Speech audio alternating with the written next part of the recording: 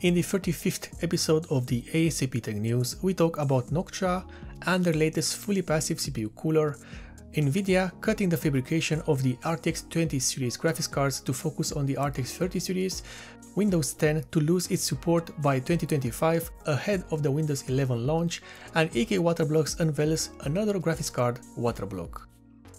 We start with the darling of the tech industry, Noctua, and the latest CPU cooler, a CPU cooler which has been seen before at events. This is the LS-PWM, and it is a fully passive CPU cooler which can work on its own or with the latest fan released, the Noctua LS-PWM.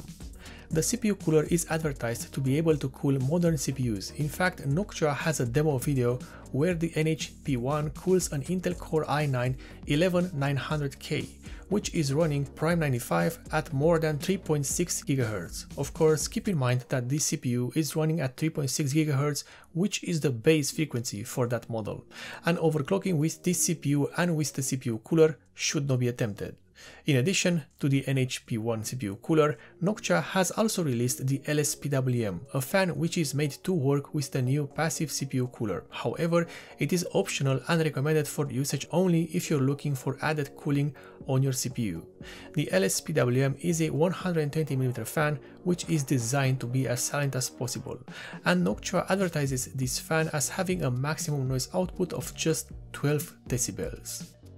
We continue with Nvidia and a report which states that the company is slowing down its production for the RTX 20 series graphics cards, and it is doing so to focus its production and resources into the manufacturing of the RTX 30 series graphics cards.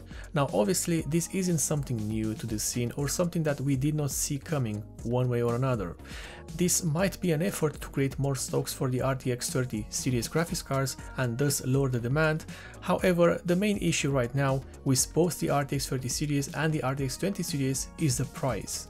Many times these graphics cards are being sold for 3 to 4 times their original price. Only time will tell how this move will affect the market, if it will at all. What we know for sure is that at this time buying a graphics card, even used, is pretty hard. And now we have Microsoft news, and it appears that Windows 10 has its days numbered. Not only that, but this means that Windows 11 is approaching as a final product. In a recent post on their support page, Microsoft has announced that Windows 10 will have its support ended by around October 2025. 14th of October to be exact. As sudden as this might look, chances are that Windows 11, or whatever it's going to be called, will be heavily based on the Windows 10 platform.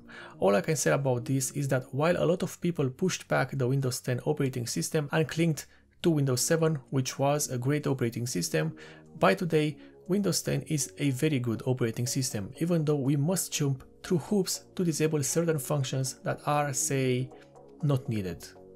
And finally, we have EK Waterblocks, which is launching the new EK Quantum Vector Master Waterblocks for the Aorus Master AMD Radeon RX 6800 XT and the 6900 XT graphics cards.